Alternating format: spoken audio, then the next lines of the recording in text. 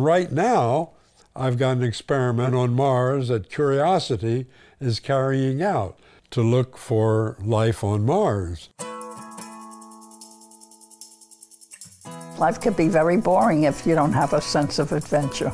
Well, you might say, at this advanced age, it's a very good thing for me to feel that I'm still at the cutting edge of looking for life outside the Earth.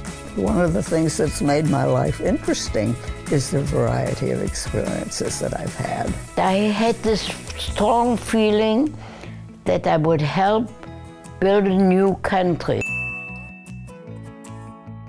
I felt like a pioneer. We traveled a tremendous amount. Afghanistan, Iran. It would really be easier to say where I haven't been. I've been to India a couple times. China. Twice. Iraq. Yeah. Australia. It's going to be my second time. And how old will you be when you go? 91. And how many days are you going for? 60. Sounds great. Let's go. Try new things. Don't let the fact that you've never done it before scare you. In 2008, when Barack Obama was selected, I said to my 3 sons, I have to go to Denver. This is historic. I had nothing.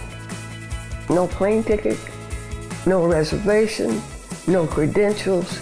Don't be afraid to go other places, like going to England or going to Japan. You never know whom you will meet. We get to the stadium, and guess who came out? Barack Obama himself. And I lost it. There's my Barack Obama. I'm your surrogate mother to whom you never write. And he kissed me. I was on cloud 9 for days. You're not willing to sit in a robe and watch TV. I think appetite for life keeps you young. You know, you go to a town, go sightseeing for half a day.